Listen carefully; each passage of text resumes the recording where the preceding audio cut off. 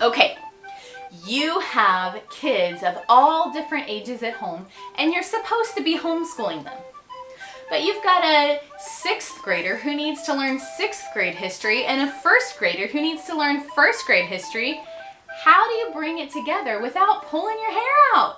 I mean, really? This is if Mom ain't happy with the one-room schoolhouse.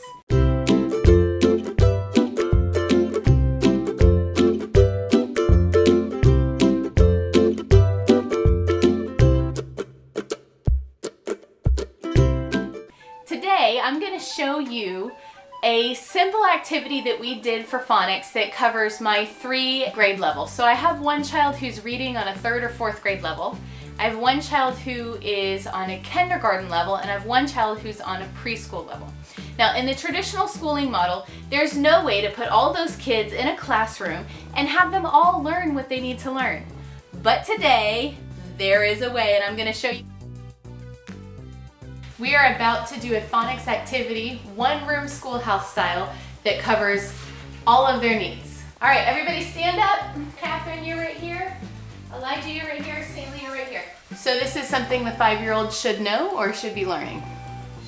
Elijah, what's this letter say?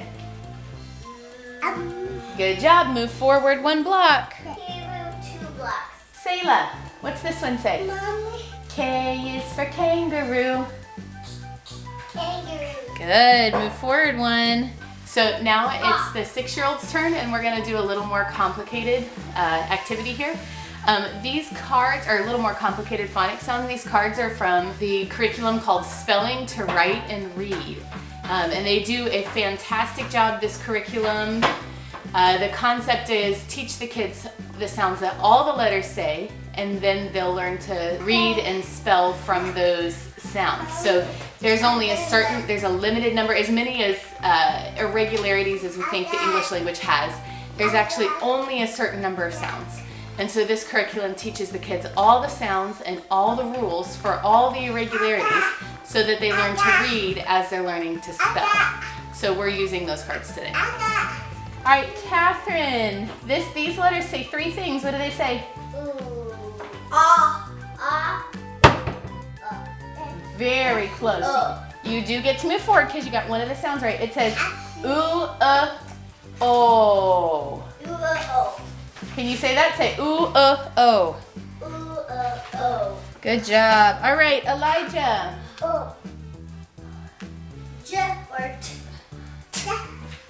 Yep. All right, Selah. Well, then just repeat after me. Say woo. All right, Catherine. Try again, actually. You're really close. It says o, oo, uff, off, ah, and ow. Say o, oo, uff. Here we go. Like night. Yes, it says I. Very good. I. All right, Elijah. Selah. Say ah. Good job. Hey, Catherine. No, you're close. Since I got that one. Very close. That's new. Okay. It says ooh. Good. Good.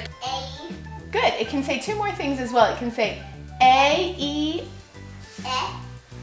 and I. Or it could say A and E. That's what it says. Like hey. Say A and E. Like hey. Like hey, you're right. Say J. J. Good job. All right, Catherine. Oi. Good job. We did that. Oi. Nope, we did A. We didn't do oi. Not right now, Sarah. All right, Elijah, what does it say?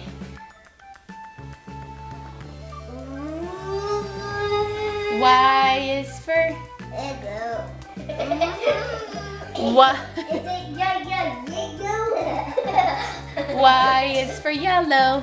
Yellow. So this one says. Okay. Okay, so Elijah, it says I. I. Good. Selah. Selah, say I. Good job. Catherine, what does this one say? I thought I had way more. What does this one say? It can say O or it can say ow. Say ow, O. Ow, oh. Good job. Elijah, this is your last one. Good job. I won. Sayla, say eh. Look at the card. Say eh. Good job. Oh, Elijah, it can also say E. E. All right, Catherine, last one. Let's see. Yep, it can say ed or d or t. Edit. This is going to save you lots of time, lots of stress, and make your homeschooling way more fun when you can use one activity to teach your children on all different levels.